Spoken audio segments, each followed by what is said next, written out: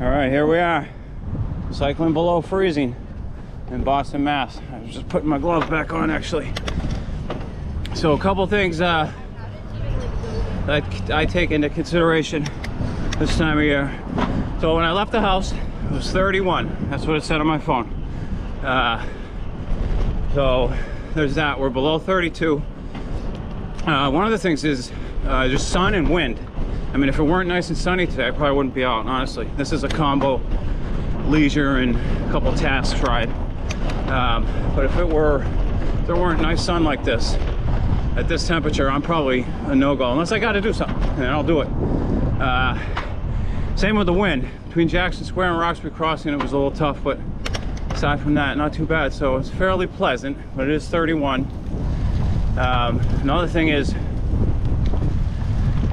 the sunlight and or light in general.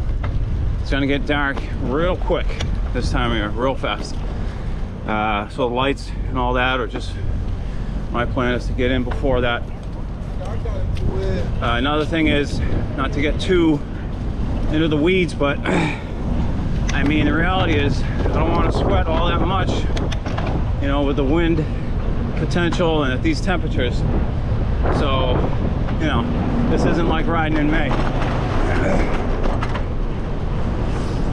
And then after that, I would say, you know, chill spots, you know, I've been known to hang out on them for a while in the nicer weather if I've already ridden a lot, but that ain't happening now.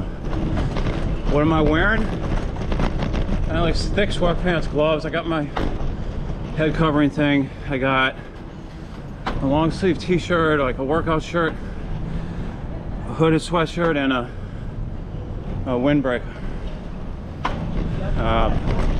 So yeah, out there in the winter, a couple things to consider. 31 today.